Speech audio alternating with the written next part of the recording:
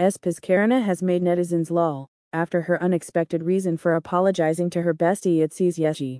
Between Karina and Yeji, their talent is unlimited as they excel in so many parts of K-pop. With so much talent between them, it seems unfair that Yeji and Karina are actually besties from talent, visuals, and charisma. It's a lethal duo.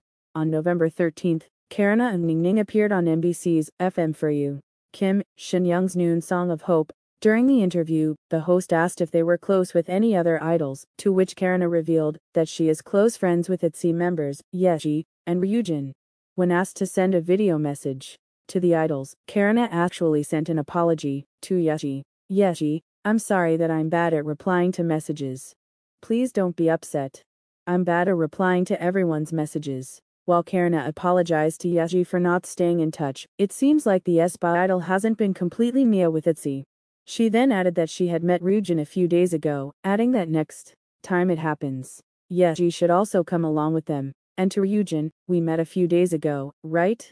Next time please bring Yeji. As a fellow idol, Yeji will undoubtedly understand Karina's busy schedule and being unable to answer texts. Hopefully, it's not long before the two reunite. Share your thought on it. See you in my next video, and don't forget to subscribe my channel because I posted new videos every Monday to Friday, and also follow me on Instagram.